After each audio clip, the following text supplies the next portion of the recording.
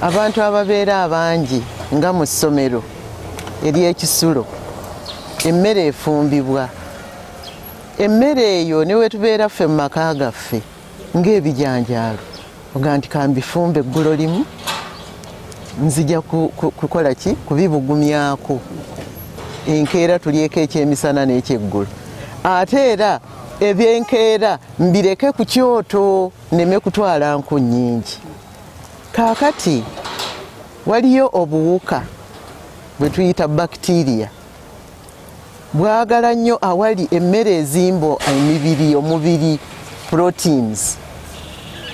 Butambula buli wamu naye oluusi wabeerawo obutabeera nti abantu bafuddeyo nnyo naye usually mu masomero si bwe kiri kubanga ne mu maka gaffe ofumba ekijanjaalo bulungi n'okireka awo ate bwe kiba kirimu ennyaanya n'obutungulu awo obuzibu ne bujjira ddala kubanga akatungulu kasika nnyo bakitiriya. Akatungulu abantu bagamba nnyaanya naye katungulu ke kasinga okusika bakitiriya. Kati ennyaanya eno eteekamu sukaali ereeta amaanyi mu kabakitiriya ako okukula speed naye nga ekireetera emmere okwonooneka akatungulu ako. Emmere ekijanjaalo ekitaliimu katungulu na nnyaanya tekyonooneka mangu.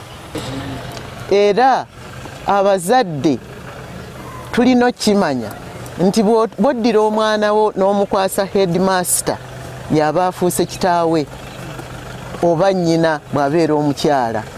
Kaakati tulina okuteeka trust oba okukkiriza nti abantu kye bakola bakimanyi naye bwe tuvaayo ffenna ne tujja ab'amawulire ne muwandiika abaana bafudde nga tewali na mwana afudde ng'ate ekisaana okukolebwa kyekyo ekyakoleddwa.